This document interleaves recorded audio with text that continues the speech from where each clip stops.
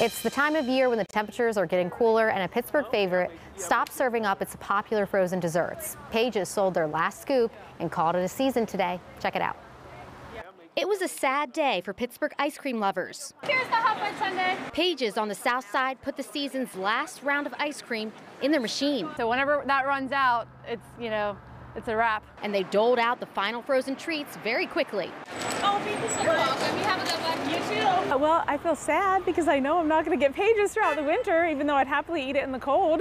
The iconic ice cream spot on East Carson Street closed for the year just like they started on opening day in March, with a line of customers stretching around the building. They started lining up at 11 o'clock, and it's been busy ever since. I'm just excited to get all the ice cream I can because my kids will be happy with that, and so will I. It was a bittersweet day for Pages owner Margie Prussia. It feels good. We had a good season.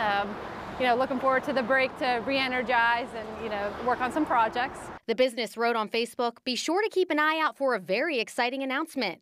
Pages has been melting hearts with their classic vanilla and chocolate soft serve and specialty sundaes since the 1950s. Oh my God, Mom. Even Yelp ranked Pages as the 16th best ice cream spot in America last year. We come here about once a week, and we've been doing that for about 15 years. After wrapping up another season with a cherry on top, you'll have to be patient. I feel like if they extended their hours and their days, they'd still be busy, at least through October and the beginning of November. Just want to say thank you to all of our customers for another great season and waiting in the lines, and sticking by us through the last 73 years. You can grab a cone at Pages You have a good one.